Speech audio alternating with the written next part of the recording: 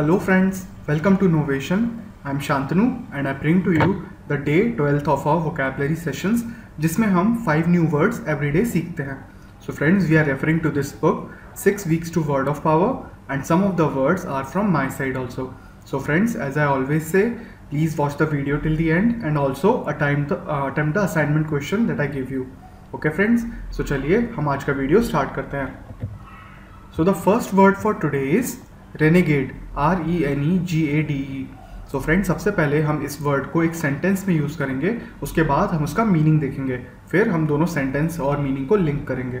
चलिए, let's see it's use in a sentence. There is no place for रेनिगेड्स in this revolutionary outfit, therefore he must die. Okay, so friends, एक revolutionary कोई group है, उसमें किसी के बारे में बोला जा रहा है कि उसको मरना ज़रूरी है because he is a रेनिगेड. Okay, so renegade seems to be a negative word for me because that person has to die. Okay, so चलिए इसका मीनिंग देखते हैं. So renegade means a disloyal person who deserts and betrays an organization, a country or a belief.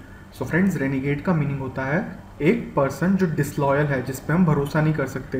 He is the disloyal person, जो कि अपने किसी organisation को या किसी कंट्री को या किसी बिलीफ को बिट्रे करता है, उसको धोखा देता है. सो such kind of a person is called as रेनिगेड. He is someone who is a disloyal person and desserts और बिट्रेज हिज ऑर्गेनाइजेशन और his country. So friends, I hope आपने रेनिगेड वर्ड नोट कर लिया है and the meaning is clear to you. चलिए second word की ओर चलते हैं. So the second word for today is encomium, E-N-C-O-M-I-U-M, encomium. चलिए इसको हम पहले एक सेंटेंस में यूज़ करते हैं.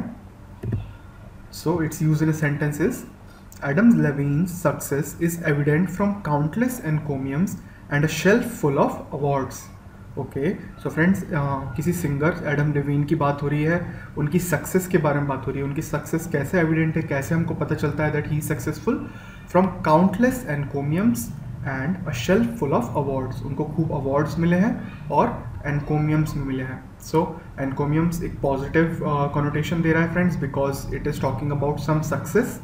सो चलिए हम इसका मीनिंग चेक करते हैं. सो meaning of word एनकोमियम is a formal expression of praise और एन यूलॉजी. जी हाँ दोस्तों, अगर किसी की आप फॉर्मली तारीफ़ करते हो सबके सामने, उसको बोलते हैं एनकोमियम. या फिर उसका सिनोनिम क्या है फ्रेंड्स? यूलॉजी. एनकोमियम का सिनोनिम है यूलॉजी. सो फ्रेंड्स, आई होप दोनों वर्ड आप लोग नोट करेंगे. एनकोमियम and यूलॉजी both means a formal expression of praise, किसी की तारीफ करना. चलिए थर्ड वर्ड की ओर चलते हैं. So the third word for today is Billingsgate. चलिए इसको एक सेंटेंस में यूज करते हैं. Use in sentence, bringing me to tears due to her Billingsgate of curse words, I knew I would not speak to that girl ever again. So friends, someone started to cry. She got into tears due to someone's billingsgate. किसी ने billingsgate किया किसी और को, that person started to cry. Billingsgate of curse words. So friends, billingsgate seems to be a negative word because of the curse. बुरे words, किसी को बुरे शब्द बोले हैं, उसको दुख पहुंचाया है, इस कारण से billingsgate should be a negative word. चलिए हम इसका मीनिंग देख के चेक करते हैं. सो बिलिंग्सगेट मीन्स वल्गरली अब्यूजिव लैंग्वेज. जी हाँ दोस्तों, अगर कोई एक बहुत बुरी, वल्गर और गाली गलौज से भरी हुई लैंग्वेज किसी को बोलते हैं तो दैट मीन्स बिलिंग्सगेट, यानी कि abusive vulgar language. So friends, Billingsgate is abusive vulgar language. I hope the word is clear and the meaning of the sentence is also clear. चलिए फोर्थ वर्ड की ओर चलते हैं. So the fourth word for today is fortitude, F-O-R-T-I-T-U-D-E. Let's see its use in a sentence. So its use in a sentence is Yuvraj fought the deadly disease with great fortitude. Okay, so Yuvraj fought a disease, किसी deadly disease से उसने fight किया with great fortitude.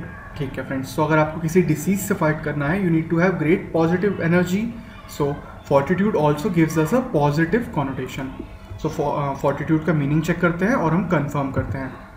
So fortitude का meaning है दोस्तों bravery when dealing with pen और difficulty. जी हाँ दोस्तों, अगर आप किसी मुश्किल घड़ी में, किसी पेन की स्थिति में जब आप उसको ब्रेवरी, उस चीज़ को डील करते हो ब्रेव होके, so it means you have fortitude. Fortitude means bravery when dealing with pen और difficulty. Okay friends, so Yuvraj also did the same. He fought the disease with great bravery. Okay friends, so I hope fortitude का meaning आपको clear है. So the final word for today is contrition. C-O-N-T-R-I-T-I-O-N, contrition. Let's see its use in a sentence. I will wait while you make an act of contrition for your sins. जी हाँ दोस्तों, so person किसी को बोल रहा है कि आप अपने सिंस के लिए कंट्रीशन करिए, अपने सिन जो आपने पाप किए हैं उसके लिए कंट्रीशन कीजिए. सो कंट्रीशन seems to be a positive word. चलिए अपन मीनिंग देखते हैं. कंट्रीशन means to feel sorry, guilty and regret for something bad that you must have done. जी हाँ दोस्तों, कंट्रीशन का मीनिंग होता है अगर आप कोई काम गलत करते हो, किसी को दुख पहुँचाते हो, उसके लिए आपको अगर बुरा लग रहा है, you are feeling sorry, guilty and regret, then you are in contrition. So I hope friends contrition का meaning भी आपको clear हो गया है. It means to feel sorry or remorseful for something bad that you have done. Friends, we have come to the assignment question, and the assignment question for today is to find the meaning of the word decrepitude, and you have to make a sentence on your own using the word. So friends, we have come to an end to the session. I hope आपको video अच्छा लगा हो.